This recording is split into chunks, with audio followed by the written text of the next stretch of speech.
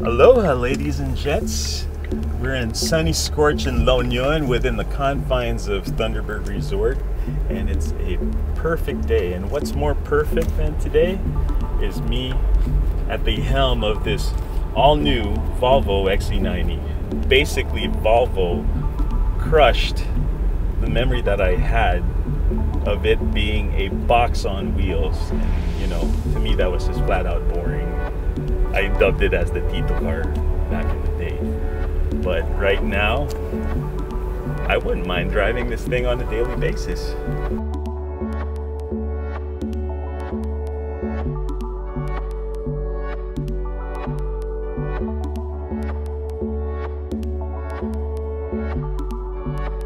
Everything from sleek lines on the outside to the front fascia, the daytime running lights, they all just strike me and leave a permanent tattoo of what Volvo has done to its new lineup of cars.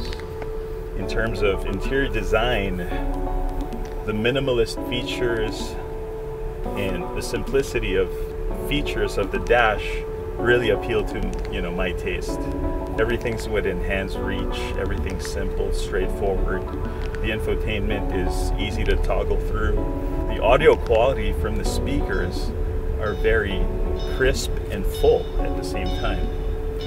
And what's more impressive is that this unit has a 2-liter twin-turbo diesel engine under the hood. And it delivers quite a punch, guys. Quite a punch. I was impressed when I did some runs earlier. The transmission was even seamless throughout the power band.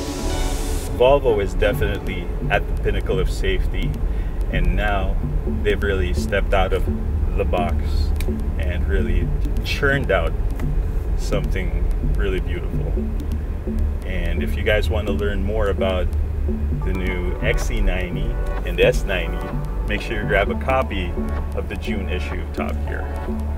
So yeah, this is Mansky of Top Gear Philippines signing off. Shaka!